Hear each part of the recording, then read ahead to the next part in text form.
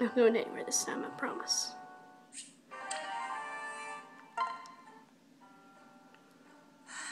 Oh darn, the luck no dessert with today's rations, I'm afraid.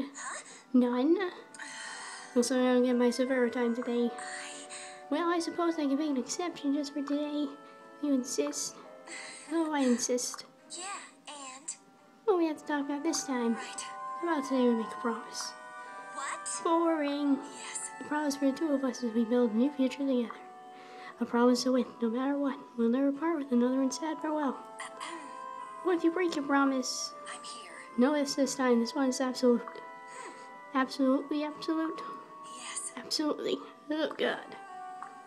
Well, I guess that's okay. Guess you can trust you now. Huh? No, of course you can, dear. But didn't you trust me before? I wanted to. I wanted to tell you everything. But then I thought about losing you again, I can't do it. I can't be alone again. I won't. No. And so you kept your distance. Oh. I'm so sorry.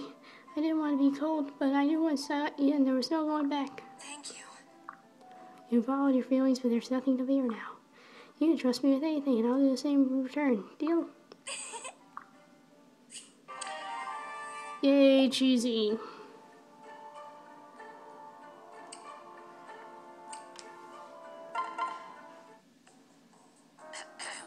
Hello, Jerome. Have you been taking great care of little Minervikins? I did not call her that. The very idea is ludicrous. You must have misheard. Yes. Beast Jerome, it was nothing remark and nothing more. Kurt sometimes calls her wyvern Minervikins too. Eventually, I picked the habit as well. Oh, right, I knew that. You know, you're adorable when you're flustered. Alright, no need to glare now. I mean no offense. Apology accepted. Bless you. Very kind of you. Though I must say, seeing you so angry, I might need quite a bit of clutch. What? What do you mean? No. Oh, nothing. You said your Minerva over there? Yes. It is. She seems more intimidating than Clutch is. Scarier, more ferocious. No. Truly, in the future, people have to remark she was the prettiest wyvern in all the realm.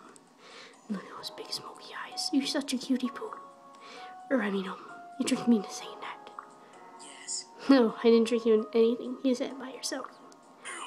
That's it. I'm leaving. We're leaving. Minerva to me.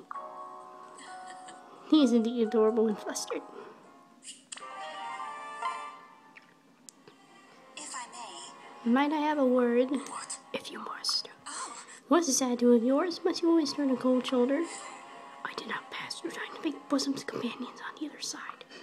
And I especially did not come here to make friends with you. Yes, charming and pleasant as ever.